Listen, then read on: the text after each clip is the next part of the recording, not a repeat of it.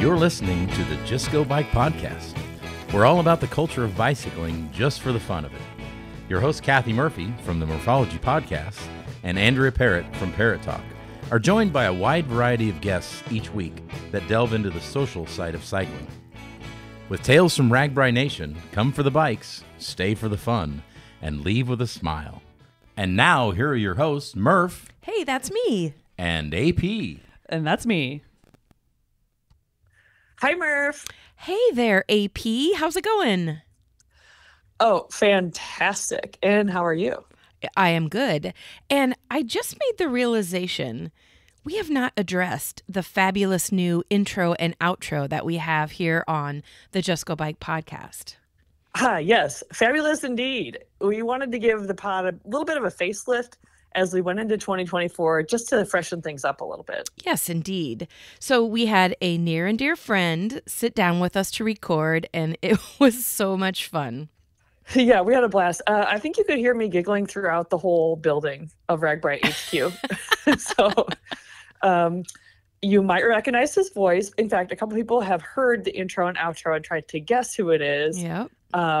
Guarantee you may know he has been interviewed on the podcast a couple times, and I'm sure he'll be interviewed again in the future because he's a notable. Yep. If you ride RAGBRAI, you've probably seen him on RAGBRAI or at least recognize his beard. It's Pumpkin. It is Pumpkin, also known as Jason Pierce. And his family owns a huge pumpkin farm, which you and I have been to a couple times. Mm-hmm. And I assume that's how he got his nickname of Pumpkin, but maybe, I don't know. Do you assume? I believe that is true.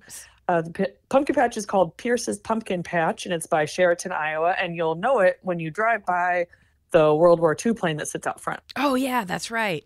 Yep. But I wondered if maybe everyone in his family also has the nickname Pumpkin, but I think it's just Jason, right? I think it is just, there's only one pumpkin. Right. So, well, we had so much fun recording it. We were so happy with how it turned out.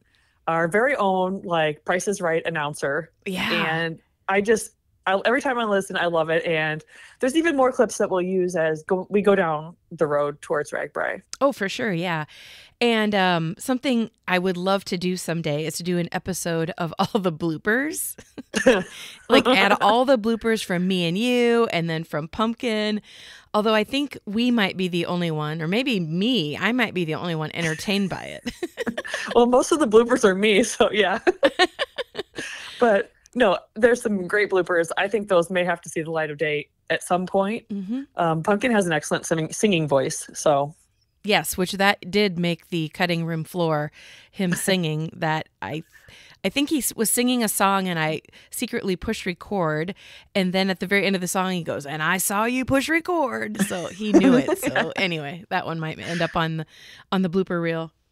Oh, I love it. All right. So we hope you like the addition of Pumpkin's voice as much as we do. And if you don't let us know.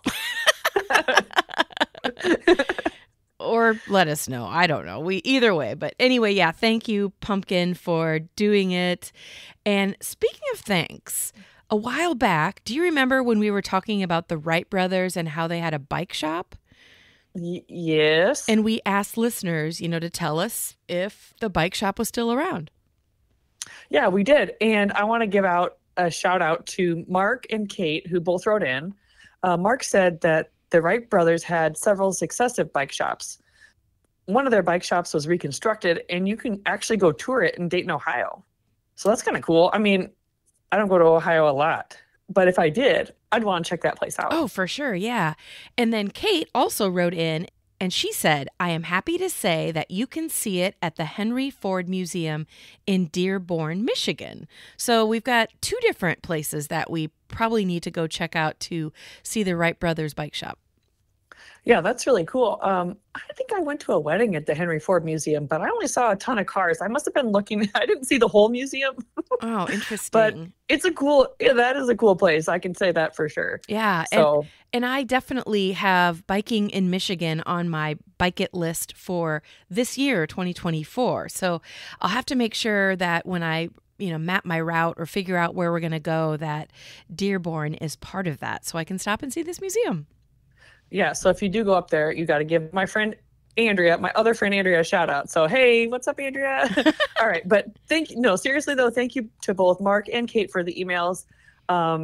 And speaking of shout outs, the Coach Turtle training plan is out. Oh my goodness. This is exciting because this means, RAGBRAI is going to be here before you know it. So I went online and I saw that he has a plan that you can actually print out, hang on your fridge or wherever it is that you will, keep your eye on it and be able to log your miles. And yeah. I was also going to say his plan starts out at just 20 miles of riding per week, and it obviously progresses, but he has it starting the week of February 12th, which if you're listening to this, for the first time right when we posted it, that means this week it starts. And I added up each week, and it ends up being over 1,600 miles of training. Ooh, that seems like a lot, but I guess I haven't added it up in the past. Yeah, well, it's just meant to be a guide, and it's meant to get you started from zero. So you really got to get those miles in. I mean, you got to get that time on the bike in, and it's just sort of a generic guide that it might or might not fit your schedule or riding ability. But it's just more for the novice rider, and it's just maybe for those experienced riders who need to get a push to get their miles in. Yeah. But sometimes people have no idea how many miles to train. For me, that would be more than I would need, but I'm also comfortable going fairly slowly.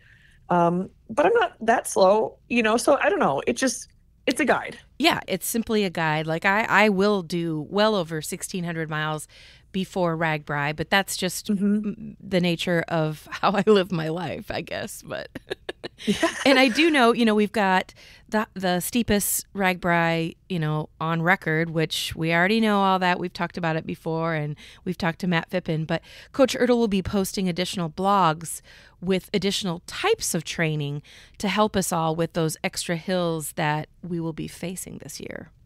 Yeah, spoiler alert, you're going to need some hill training or a reasonable facsimile thereof, however that means to you. I know some people live in very flat areas of the country. You may need to take a day trip to go do hills or weigh down your bike or ride into headwinds or whatever that means to you to practice hills, but you're going to have to do that. So the main key with this plan and with any plan that you're using to train for RAGBRAI is to get a bunch of saddle time to build up your endurance and start sooner than later. Yeah, that's for sure. And will you tell listeners where they can go to find the Coach Ertl plan? Yes, I sure can. You go to ragbrai.com, and then under the menu option that says the ride, there's a little training section, and it's got it all right there. And Coach Ertl, when he sends us the training plan, he sends us both the PDF and an Excel doc. So if you want to just print it out, you can use the PDF. But if you want to go through and actually enter in your mileage day by day, you can use that Excel doc. Sweet. And there's no charge for that. So you can There is no charge. Get the training plan and start, and 20 miles to some people might be like really aggressive. So that means for sure get your booty on a saddle and start pedaling now. Whether for other people 20 miles might be one ride, or it might be split into 3 rides, or maybe you're somebody who every night you turn on the TV and you jump on your trainer and ride for half an hour. So whatever, just keep in mind that Coach Ertl has a lot of knowledge about training, and he also knows that it's meant to be just a guide.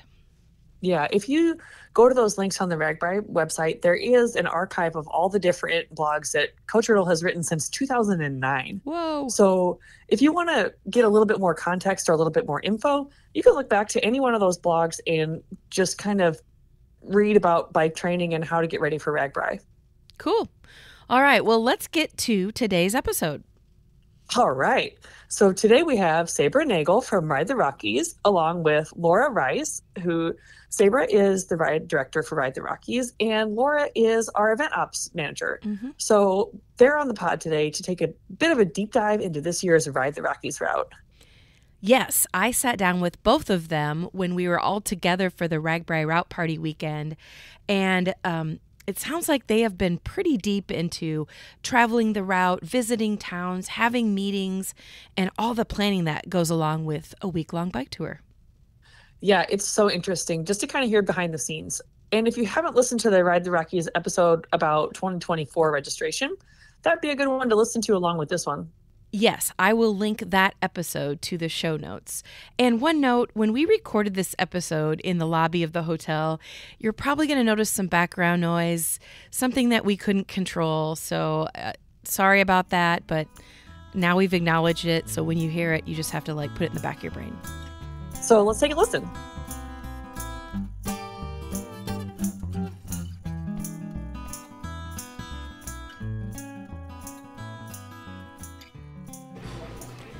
All right. Well, I would like to welcome back Sabra and Nagel. How are you, Sabra? I'm doing great. Good. And this is awesome because we actually get to be face-to-face for this interview, because I think last time you were on the podcast, you were far, far away, and we did it over the phone. Yeah. We've always done it over the phone, so this is a little freaky for me. Yeah. And speaking of far, far away, you are just getting back from the beautiful island of Hawaii and Kauai, yes. Oh, my gosh. Yeah, it was nice. It was a nice break to get away for a bit. Yeah. Now, Ride the Rockies is going to be going full bore. Full bore, yeah. And the reason that we get to be here in person is because you came to Iowa to be part of the RAGBRAI route announcement party. And, what was the vibe like for you last night? It was really fun. I love coming to the RAGBRAI Vibe announcement party. It just really pumps me up for my event, our event, the Ride the Rockies, and it's just great to see such a diverse population of riders. Every state you go in has a different type of rider, and Iowa's very unique. Right. And as Andrea and I were talking about in the intro, you are the ride director for Ride the Rockies, and this is your second year with them, right? Yes, it is. I've been with the event just a little over a year. So okay. This is really, the anticipation this year is fantastic. Yeah. 'Cause last year it was mostly full terror. Well, we're glad that you're back, and you're on the podcast today to get a little bit deeper into the route and just to talk about Ride the Rockies and maybe get a little bit of hype going. But first, let's introduce our other guest that we have, and I'll let you introduce her. Awesome. Well, I'm very excited to introduce the new events ops manager for Ride the Rockies, Laura Rice. She joined us about 3 weeks ago and has been a fantastic addition. She's dove right in, met the crew, started working on logistics, investigated all the towns. So she's going to just make Ride the Rockies fantastic this year. She's going to be such a great addition to the team. Wow, Laura, that is quite an introduction. I know, no pressure. How are you? I am good. Good. I'm excited to be here. And I think I said that. We're in Iowa, so we're in Des Moines. And you said this is your first time in Iowa? It is. So I get to check off another state. Yeah. And we were lucky enough a couple days ago to do an indoor bike ride together on Zwift, which Andrea and I have talked about Zwift many times, but that was super fun. It was. So that was the, RAGBRAI route announcement pre-ride Saturday morning. So it was really fun to do a virtual ride in person and just be a part of that experience. Anytime you get to pedal your bike is a good time, whether it's inside or outside. Yeah. Did you guys do part of the course when you Zwifted, or? Matt picked the course. Okay. So it was a completely random Watopia course. So it was fun. And there were over 100 riders. So that was pretty cool. It is pretty cool. Yeah. Okay. So let's get into Ride the Rockies specifically. And I absolutely love this event. For two reasons. Because A, it's Colorado, scenery, amazing. And then B, I get to be part of it as part of the crew. So I get to see the rider's perspective, but then also what happens behind the scenes. So I'm excited to be part of your crew again this year. Cannot wait. But before we get into some details on the route, will you, maybe Sabra, why don't you explain to the listeners kind of the elevator speech on what Ride the Rockies is? Oh, I've never been good at elevator speeches. No. You can make it longer than 30 seconds. Ride the Rockies this will be the 38th year, so it is an institution in the state of Colorado, and it's just a ride every year. It changes. Just like RAGBRAI, we pick new towns, we pick new areas, we pick new scenery, and ride somewhere between hopefully just under to up to 500 miles over 6 days, and gain elevation gains of at least 24,000, and just show off parts of the state. So it's a great event, not only because of the riders, but it's also very much a community event. So it brings people into towns that maybe they wouldn't visit if they weren't Coloradans, and just really showcases the state of Colorado and the Rocky Mountains. And there's a lot of similarities to RAGBRAI with Ride the Rockies, but I think it's a little bit more of an aggressive ride. And I would say that just because I'm an Iowan, and we're used to, well, you're an Iowan as well. Mm-hmm. So we're used to the up and downs of, I call them rollers. I don't know what you call them, but the up and downs. But when you do Ride the Rockies, it's typically, it could be similar elevation or more elevation, but it's usually one massive climb. Mm-hmm. So with that said, do you think like your average RAGBRAI rider could do Ride the Rockies? Yes, absolutely. In fact, I think the average RAGBRAI rider would come do Ride the Rockies and think, God, that was easy. It sounds intimidating. You're in the mountains and you're going to be doing maybe 24,000 miles of elevation gain over the 6 days. But it's all pretty much an even incline. It's an even grade. So, and rarely is it over 3, 4, 5%, because it's, when they build highways on the grade. And so, whereas I call the rollers in Iowa the ones that'll rip your legs off, because it's unrelenting. Yes. You climb up, you go down, you climb up, you go down, and you'll do it all day long. Once you get to the top of my climbs at Ride the Rockies, all you got to do is sit. And we have one day where I don't think there's any uphill at all. It's just a really nice, relaxing, wait for tomorrow, downhill day. Oh, wow. And so I think that people would be pleasantly surprised at how easy it is to ride in the mountains. Excellent. Good.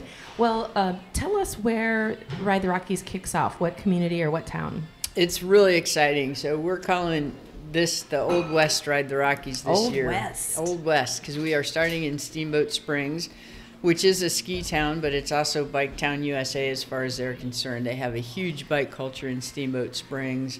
Lots of gravel, lots of road. I think the little town has like 7 bike shops. So that's our kickoff this year, and it should be really a fun location for people. I encourage people to come in early so they can just ride around the community. They've got, if you visit Steamboat Springs website, they've got different rides that they suggest people take and get to know the community. They've got great bike trails along the Yampa River that will just help you get acclimated, help you get used to the altitude. And it's a lower town, so it's around 6,200 feet. So it's a great place to begin. Which, I guess if you're a Coloradian, would you say Coloradoan? Coloradan. Coloradan? I don't know. We're going to have to edit all of those out. If you're a resident of Colorado, over 6,000 feet is kind of like, it's just your average, where I live at 700 feet. So that would still be, that's higher than Denver. Yeah. But Steamboat Springs, like when I think of Steamboat Springs, I think of skiing and fun and all the winter activity, but it's cool to know that it's an amazing place for the bicycle as well. Yeah, no, it really is. And they have really good summer activities, not only cycling. They have one of the best alpine coasters in the United States. Chairlifts up to the top of the alpine coaster, and then they're screaming rides down. They're really fun. And lots of hikes. It's a great place to bring your family. Even if you're not if you have non-cycling family members, they will not be bored. Awesome.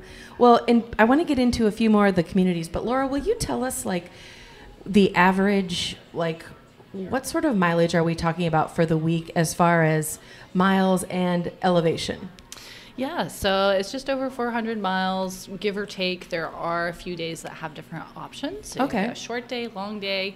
I think it new this year's the gravel options. Ooh, cool. Yeah, so people have been asking for that. So one of the communities is really excited to take that on and provide that as an option. So, you're looking at least around 400 miles with around 23,000 feet of elevation gain. Once again, depending on kind of pick your own adventure, you know, how are you feeling that day? What do you want to do? Do you want to go off the beaten path per se, for the gravel enthusiast, and explore a little something different? That's awesome. And what time of year does this ride take place? Yeah, so it's early June. This year is June 9th through 15th, and the prologue kind of kicks things off in Steamboat Springs for folks that want to come in and have that experience on the 8th and 9th. So nice kind of good way to start the summer, and see Colorado as spring is coming in, which is it's absolutely beautiful any time of year, but a little extra special. Then you get the contrast of both snow and the greenery popping out. Yeah, for sure. And we'll put in the show notes the previous episode we did with Peter and Erica, but Peter really got into what the prologue is all about. Good. And you guys are nailing it this year with the prologue. And just a super quick recap, in addition to the June 9th through the 15th Ride the Rockies, you can choose if you want some little VIP attention to get a couple other days of riding and experiences in the area. There's a different cost associated with that, but I mean, if you have the time and the money, it's going to be awesome. I hope I make it out for part of the prologue, but yeah, I'm looking forward to that dinner on Sunday night. I've been to that restaurant, and it is really good. I'm sure Peter couldn't stop talking about it. And but his favorite thing I think he talked about was the mac and cheese, which was kind of funny to me. But maybe that was just all he could remember at the time. I don't know. That's funny because I don't remember having mac and cheese. It was the Brussels sprout hash that we were all raving about. Oh, so. That's awesome. Okay, so we briefly spoke about Steamboat Springs. I want to know about some of the other communities. And, you kind of hinted, Laura, about gravel options and choose your own adventure. So let's hear some more about the route. So our second day, we're in Craig, Colorado. And Craig is... it's a town that's really grown in the last few years, I think. They have a branch of the Colorado Northwestern Community College there, so they have a pretty good population. They have about, I think they said just under 24 different options there. But the thing that I loved about Craig was their history museum. It will blow your mind. They're very proud of it, and you walk in and the first thing you see is this gigantic watercolor. It's the world's largest watercolor. Oh, wow. Or maybe the largest watercolor in the United States. But it is the whole back wall of this old, I think it's an old bank building, and it is just beautiful, of a cowboy on a horse. And they also have a huge collection of gunslinger memorabilia. Oh, so cool. Craig is really interesting and really fun. And we will be, all of our HQ, camping, showers, everything will be at the Moffat County Fairgrounds there, which is a great location because it's at the edge of town, but downtown is very close to walk into, ride into, however you want to get there. So it's a really nice venue, and they're very excited about having us. So they'll have it set up really nice. And I'm looking at the map here while you're talking. The first day is about 66 miles. Second day is about 60 miles. But both days are over 3,000 feet of climb. And is most of that happening in one shot? Mm-hmm. Oh, okay. Yeah, most of it is climb out, and then just, like I said, you can relax and ride downhill. Nice. So it's, they're long climbs, they're 20-mile climbs, but the grades are always, with the exception of, I think, one climb coming out of Steamboat, and it is a favorite of Ride the Rockies, so you'll love it. Even if it looks intimidating, it's one that's been done many times on Ride the Rockies. And then, the same thing the second day. It's mostly uphill out of the town and then downhill into the town. Wow. Okay. I like that. I like that sort of biking. Okay. So that was day 1 and 2. Yep. Take us to the next day. So the next day we go to Meeker, Colorado, and Meeker is known as a recreational destination. It's on the edge of some of our wildernesses in Colorado. It's got great fly fishing, great fishing. Again, some really nice hikes. It's a small town, a small community. We don't have as many amenities there, but that means that the community is going to get more involved. And again, we are camping at the Rio Blanco Fairgrounds there, so we'll be able to have HQ, venue, showers, everything will be right there for everybody. And the hotels, for those that are staying in hotels, are very close. Because it is a small community and we do have some challenges with lodging, we will be running a shuttle back to Craig. So those of you who kind of like the comfort of staying in the same place for 2 nights, you'll be able to shuttle back to Craig that evening, and we will provide the shuttles, and then we'll shuttle you back early in the morning the next day so you can do your next day ride. And we'll have more details about that later in the year. But, sure. If you want to book 2 nights in Craig, feel free, because we'll take care of you. Okay. Just don't do the random Airbnb where we can't find you. Okay, so day 4, I'm pretty excited about, because I think that is what Laura was speaking to as far as the choose your own adventure. So this day looks fun, and I guess the day before you're biking less than 60 miles, so you may wake up in the morning and be like, I'm gonna go for it today, or you may be like, I'm gonna chill out a little bit. So let's hear it. Yeah, so the Meeker to Rangeley ride is the perfect setup for day 4, because the Meeker to Rangeley ride is 58 miles, I think, pretty much all downhill. I think there's one bump in the middle, but if you got your speed going, you won't even notice it. I think that's the day AP and I should ride. Yeah, right. That sounds good. That sounds good. You could probably even ride with your microphones and interview people as you go. That's a great ride all along the White River, and then you'll get into Rangeley. And what's a treat about this too is it's 2 days in Rangeley. So we'll be staying at the Colorado Northwestern Community College, and it's a beautiful campus. Everything will be there, including the lodging. I really encourage you to jump online and book your rooms in the dorms. I know that sounds a little scary for some of us that remember how dorms used to be. They're not like that anymore. So these dorms don't have bunk beds. They all have twin beds. They all have bathrooms in the rooms. They will happily put you with someone if you're traveling alone and you don't want to, spring for the whole room, or you can spring for the whole room. But they have about 500 beds there, so they have more than enough space for all of us, which would be cool because we'll all be right there together. Yeah. And if you do choose, if you have chosen to find lodging, the lodging's all really close too. So, but that sets us up great for day 4. We have a lot of options on day 4. It's our first ever gravel day. And it's a beautiful ride. It goes out. We're going to start you guys a little early just because gravel's a little more of a challenge, but it goes out on the same route as the rest of the ride for the first 14 miles. And then the rest of the ride turns left, you turn right, and jump onto gravel and ride up into the Colorado Dinosaur Monument.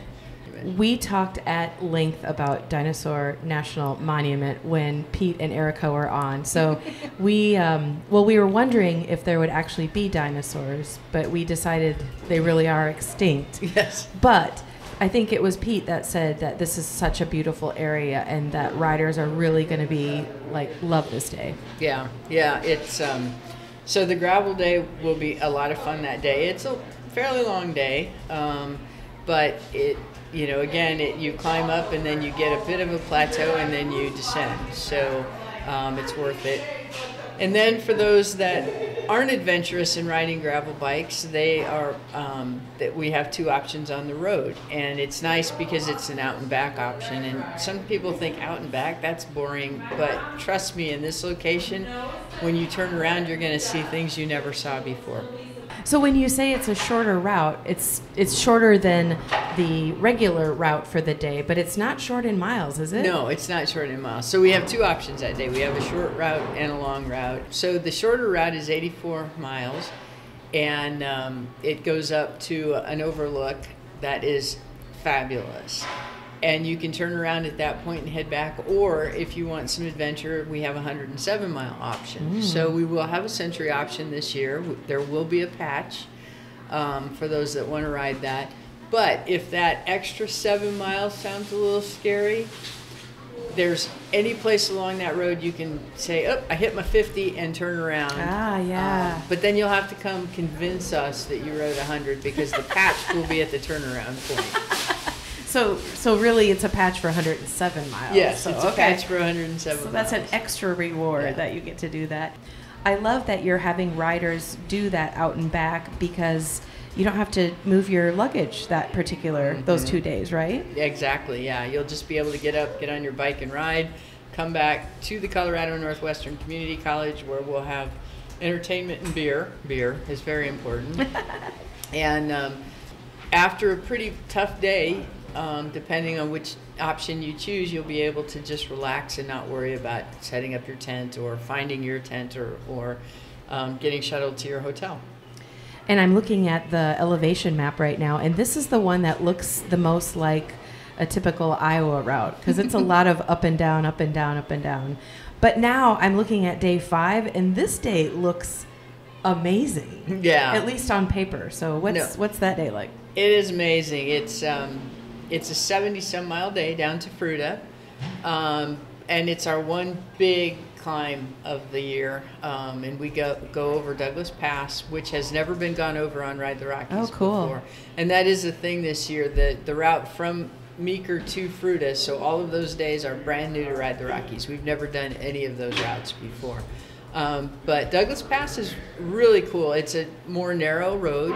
It's more classic old Colorado. And some of you know Kim, who's been with the event for many, many years, and she was with us when we took all the videos. We got to the top of Douglas Pass, and she screamed, "Stop!"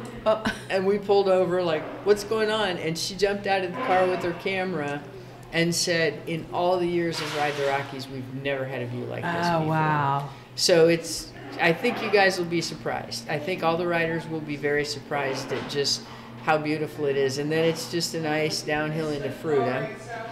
There's also a gravel option that day. And this one is 103 miles. It's a challenge, and it takes you over Baxter Pass, which has the same view. So, and these roads are good. It's not single track type trails. These roads are, they're nice, wide, nice gravel. 103 miles is a lot, but the roads are good condition. So, it will be a lot of fun, and it takes you through, I was back there with limited gas in my car tank, and I thought, this isn't good because we are really remote, and if we run out of gas or if we have to turn around for some reason, we're not going to make it out. So you're really remote back there, which is going to be really fun because you'll see parts of Colorado that most people don't venture into. Sure. And I think this entire week, we're at over 400 miles, so this is a nice, good ride for people who love to ride in the mountains. But I love that you're offering the adventure for people, like, gravel is such a popular mode of bicycling right now. So you've got 2 gravel days, which is cool. And I'm somebody, if I am going to go on a multi-day ride, I have my gravel bike set up that I can be on pavement and ride I would bring that bike and ride it the whole week. So that's awesome. Very awesome. Yeah, no, I encourage people to do that. I think that, gravel bikes are so sophisticated now. That's an easy thing to do. You can just, and, we will have mechanics on site if you think, oh, there's a little too much tread on these tires, let me switch out for these days, and then you can go back to your gravel tires during the gravel days. So, but if you don't want to ride your gravel bike on the road, just join us for the gravel days. We always have the single day, double day option. But if you join us for Thursday and you join us for Friday, you got to stick with us for Saturday because Saturday is Colorado. Okay, let's hear about Saturday. I keep saying that, but so 2 other times during Ride the Rockies, we have taken the ride through the Colorado National Monument. And we get to go through it again this year. And I think that day is really short, which is something that people have wanted so that they can get done early and party with us. But in a car, it's really short. It still takes all day because you are stopping constantly to take pictures. You're stopping constantly to hike out to an overlook and look down into the canyons. You're stopping to look at the Independence Monument. You're stopping So even though it's only 37 miles or around that, 39, it's going to take a while and it's a big climbing day, but it is absolutely beautiful. And it'll be the highlight capstone of this event for sure. I shouldn't say that because Dinosaur National Monument's going to get jealous, but those 2 days are amazing. It's time for a training tip. Let's talk about breathing techniques. We breathe in and out about 20,000 times a day. We are powered by breathing. Our lungs fuel us with oxygen, and we all know that that's our body's life-sustaining gas. So when you exercise, breathing allows you to keep moving. I use what is called gear breathing when I'm on the bike, and I'll give you a high-level overview, which may help you with your rides. Gear 1 means you're inhaling through your nose and also exhaling through your nose. Most of us use Gear 1 breathing when we're taking a leisurely bike ride. Gear 2 is when you kick it up a notch in your efforts. Gear 2 means you inhale through your nose and exhale through your mouth. You might use this technique when you are pedaling up a small hill or maybe trying to keep up with a slightly faster rider. Now, Gear 3 is the fight or flight mode, when you're breathing in through your mouth and also exhaling through your mouth. That's Gear 3. If you've just raced somebody on your bike or you're out of the saddle pumping those legs up a steep hill, your breathing will most likely be Gear 3. Each of these gears signals your nervous system and affects all kinds of things in your body, including how you burn your fuel. Your goal should always be to stay in Gear 1 as long as you can, and when or if you reach Gear 3, your goal is to get back to Gear 2 as quickly as possible, and then maybe back to Gear 1. If you notice you're in Gear 3 all the time, it's just not sustainable or natural. So it'd be in your best interest to slow things down. Through training and practice, you can build up your strength and ability to increase your breathing capabilities without feeling like you're running from a bear every time you ride. There's a lot more science behind the breathing gears. I don't have time to get to it now, but now that you know the basics, take note next time you ride and work on calming your breath. So for now, take a deep Gear 1 breath and let's get back to the show. Awesome. I am so excited about this. And where are you at as far as planning? Like, are you guys cruising the route multiple times? Are you still at the point where you're meeting with all the towns, all that good stuff? Yeah, so I've met with all the towns 3 times so far. And then Laura is going to get to know more of Colorado than she ever thought possible. That's wonderful. Laura and I are headed out in 2 weeks to introduce her to all the towns and really start the operations. So, and we will meet with the towns every month up until the event. So it's now's when the rubber hits the road. Now's when we really make sure that we get all those details taken care of and we're all on the same page. Is registration open now? Yes, yeah. Registration opened the day we made the ride announcement, and we encourage everybody. There's so many details on that website. We encourage you to go to ridetherockies.com and really look it over. Peter has done a fantastic job, and he's adding stuff all the time. We've got town pages so you can get to know the towns. We've got rudimentary course maps with elevation. Actually, we don't have the detailed day-by-day course maps yet, but we've got the overall map on there with mileage and elevation. We've got registration details, camping details, links to Summit Cycling Solutions if you want a little bougier event. And so yeah, just check out the website. Spend some time on there because there are so many details.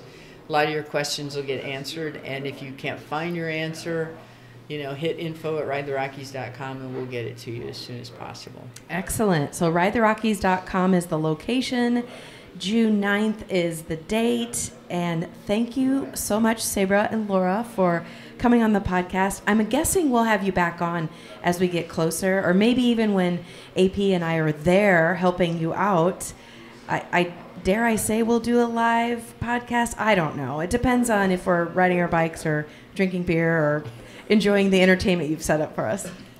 I think that any of those will work. All right. Well, thanks, guys. Thank you.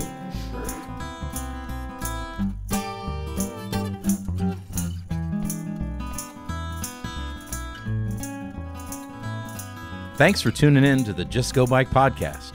Murph and AP will be back next week. In the meantime, check us out on YouTube, Instagram, Facebook, and X, formerly known as Twitter. And if you would like to contact Murph and AP with a comment about the podcast, or maybe you have a topic in mind, email them at justgobikepodcast@gmail.com. Don't forget to rate, review, and subscribe to this podcast, especially if you're a fan. Until next time, Just go bike!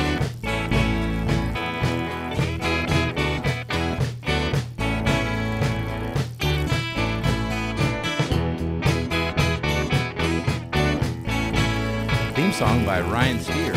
Logo by Suzanne Milosevic. Produced by Kathy Murphy. Social media by Andrea Parrott. Intro by Pumpkin. Until next time, just go bike.